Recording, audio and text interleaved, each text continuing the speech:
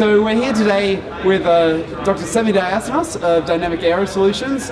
He's the aero designer for the RP968 time attack car, and a fun fact is that he's also my previous PhD supervisor. So he taught me a lot of what I know about car aero, so he's obviously a very knowledgeable guy.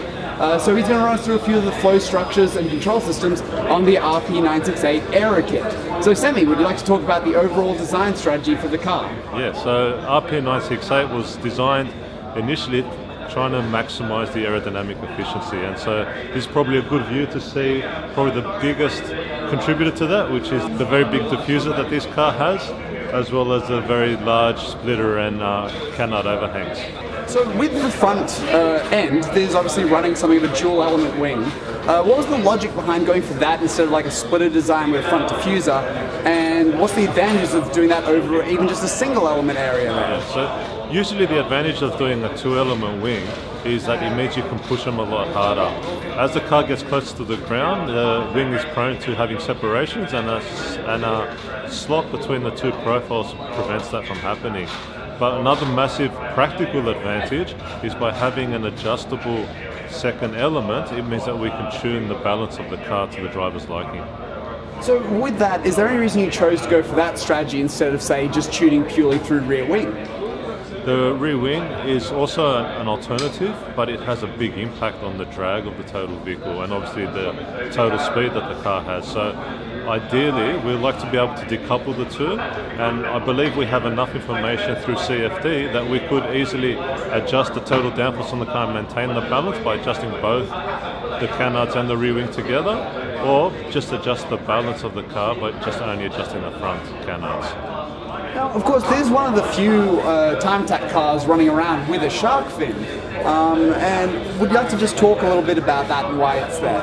Yeah, so the shark fin is one of our unique features, and really it's there to assist with cornering conditions. So by having the shark fin there, it acts like a great big rudder like it would on an aircraft, and it helps stabilize the rear of the car through a corner.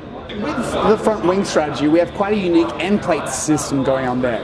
Can you talk a little bit about what sort of flow control you've been enacting, particularly with that foot plate and the expansion at the lower under front of it? Yeah, so the foot plate's one of our new additions to this year's new splitter and canards, and the introduction of a raised conical section in the foot plate is there to house one of the probably most critical vortices that you see form on the front splitter of this particular car, or the front wing of an open wheel racing car. So you see channels like this frequently on open wheel racing cars because we're always trying to protect that vortex.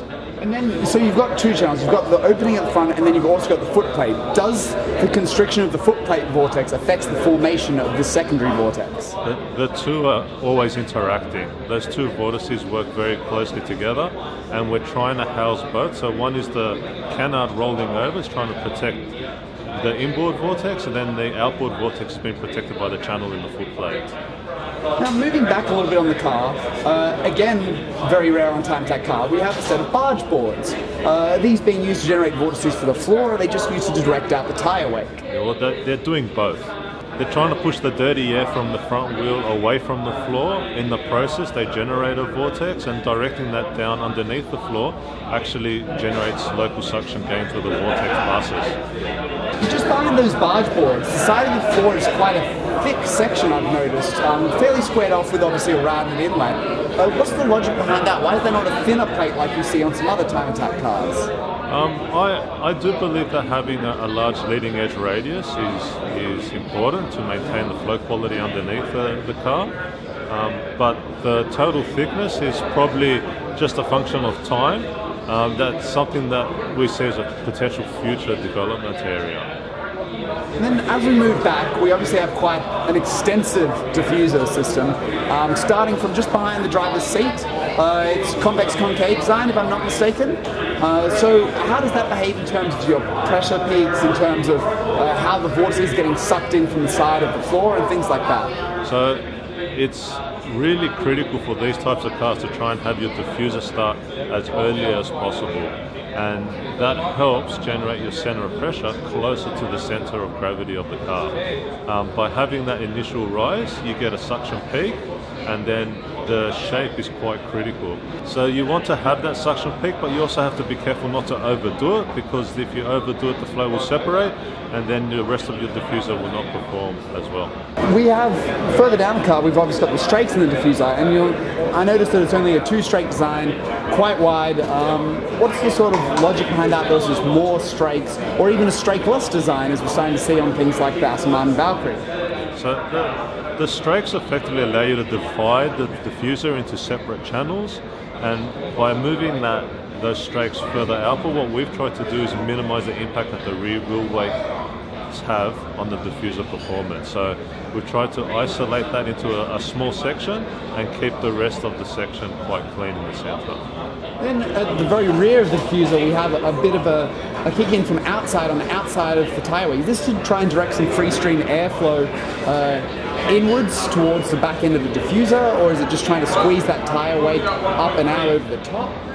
Really, you're trying to keep it away from the diffuser. So we want to keep it above the diffuser rather than beside it. We also want to make sure that all that wheel weight does enter that housing and leave that housing in that controlled manner. Well, thanks heaps, Sammy, for talking so freely about aerodynamics on this car. It's been really great. I hope the viewers really enjoy it, because this sort of knowledge you don't normally get on a daily basis. So anyway, thanks for talking to us, and best of luck with getting the car up and running at full speed for comp. Thank you very much. It's been a pleasure.